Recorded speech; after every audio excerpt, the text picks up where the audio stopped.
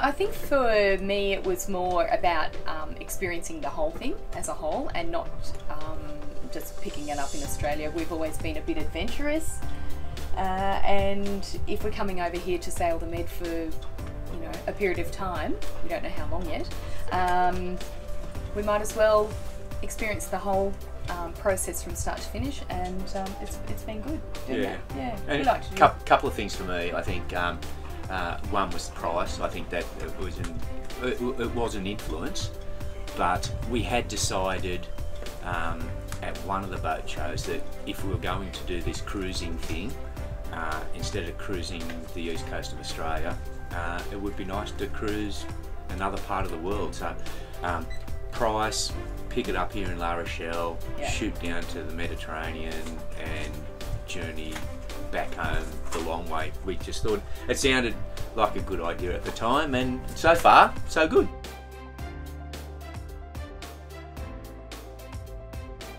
In the end, when we crossed over from power boating to sailing catamarans, we did some serious research from boat show to boat show, and over the course of maybe three boat shows, 3 years, I took a very long list. I cut that list down to 3 types.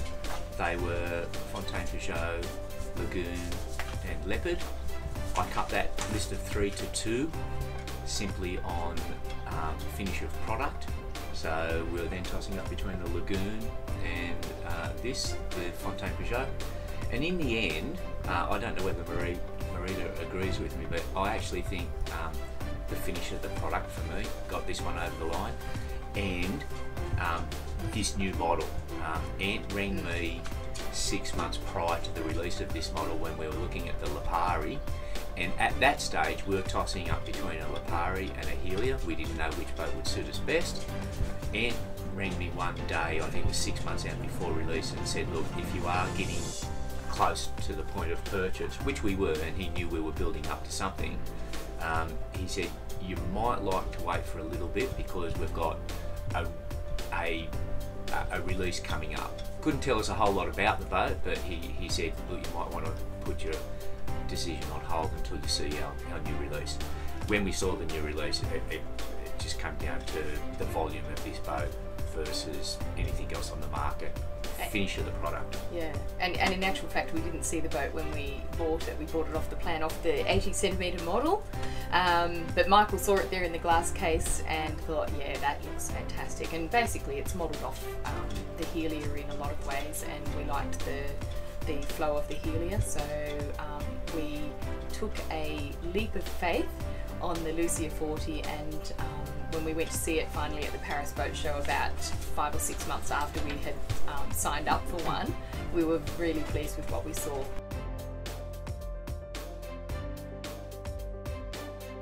Well, I finished work 2 Fridays ago, and in actual fact you resigned today. Today's my resignation day. Marita's last day of work officially is today. Congratulations, honey. Thank you. Congratulations. You can cut that if you like. In terms of plans, our intention all along, I think, well, mixed intention, because we've always been very structured in our life, was to deliberately not be structured about this trip, and therefore our plans are extremely loose. So at this stage, pretty much all we've got planned is that we sail out of La Rochelle when we feel ready to do that, and we head south. The intention is to go down to the Mediterranean and float around there for an unspecified period of time. Maybe a season or two, or when they kick us out.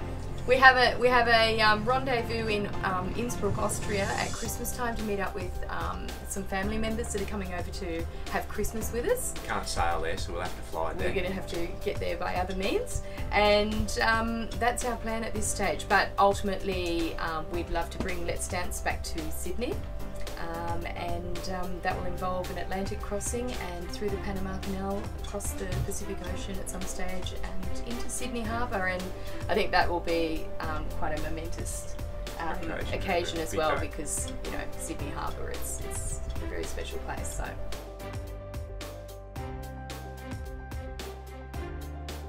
Look, it's been fantastic. You definitely have to come here open-minded and with a flexible approach, not only to time, but to the details of everything. But it's been really great. Multihull Solutions have facilitated all of the tricky things because obviously the language barrier is fairly significant in La Rochelle, or can be, but NOD has got great relationships with all of the people that we need to be dealing with, and all of the processes have gone very smoothly. Even some details of shopping and things like that, you're obviously trying to buy things that not the average tourist would be looking for in a shop, so it gets tricky, but it's part of the fun. It's definitely part of the fun, and you've got Multihull Solutions and NOD providing really great support in that whole process. So I think I can sum that up by, I don't think I would come over here and do this on my own. I think if you tried to pick your own boat up, look, you could do it, there's no doubt about that, but having NOD here for the last 2 weeks or a week and a half, whatever it's been, has been, like, you get things done. It just happens. Just the littlest things, going shopping for tools, getting the Fountaine Pajot guys here, getting Marita here. On your own, I think that would be 10 times harder. Having someone that you can go to and say, look, this needs doing, it's been fantastic. I wouldn't do it any other way. Regardless of whether this was boat number 1 or boat number 7, I think you'd be, in my opinion, mad not to have someone here to help you out doing it. And Marita have been fantastic. Yep. Pierre's done a fantastic job with us. But I think that's because of the relationship that Multihull Solutions, or perhaps NOD himself, has created over the years with Pierre. I feel now that we've got a really good relationship with Pierre.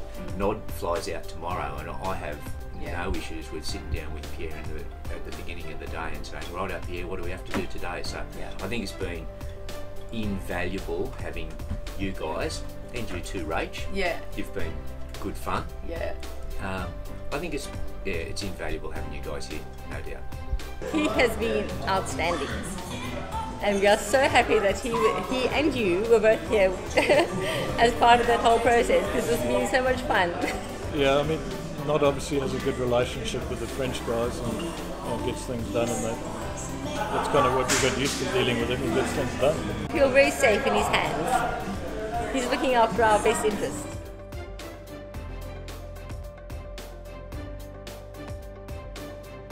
Well, we can't really offer advice about the actual voyage itself because we haven't done it yet. But I think generally you don't have too many unreal expectations. You want to have plenty of time. Be flexible in your timing. It could be issues with stuff getting finished, or the warranty claim, or just the weather being bad for a week or two. Don't have a schedule. Allow plenty of time, and do your homework first. We did a lot of homework on where to go down the coast, how to do things. But also, if you're enjoying something, then stay and enjoy it. Don't rush off to the next destination, just because it might be your very last time that you're ever in that place. So just stay and enjoy, and just relish every minute that you have in every destination that you get to. Yeah, be flexible.